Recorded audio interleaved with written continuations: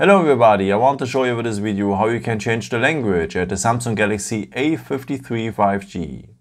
First of all, let me tell you whatever language you have on your phone right now with whatever letters, the symbols and the positions I will show you right now will be always the same.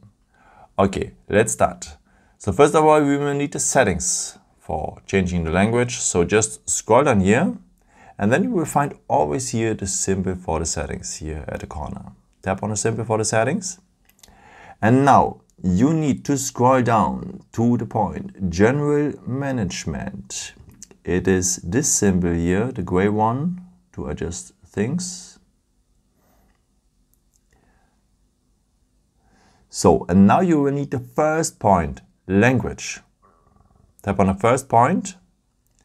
And may you have already a list here with your language. And if your language is part here of that list, so just tap on your language and go on the blue button to apply. In my case, it's German right now, so the phone is changing in German.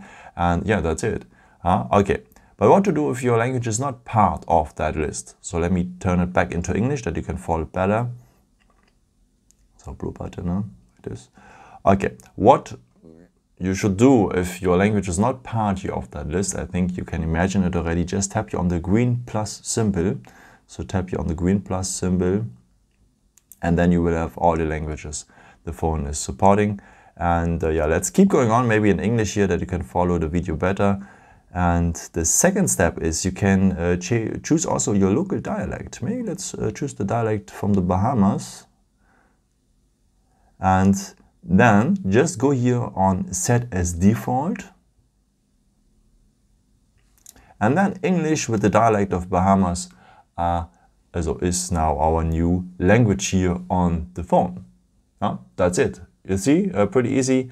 And I hope I could help you with this video and answer a question. And yeah, maybe if you want, you can leave me a nice comment or give me a thumbs up. That will be very helpful for my videos. Thank you so much for.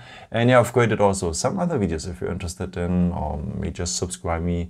It will be really a pleasure to see you again. And yeah, maybe until next time. Ciao.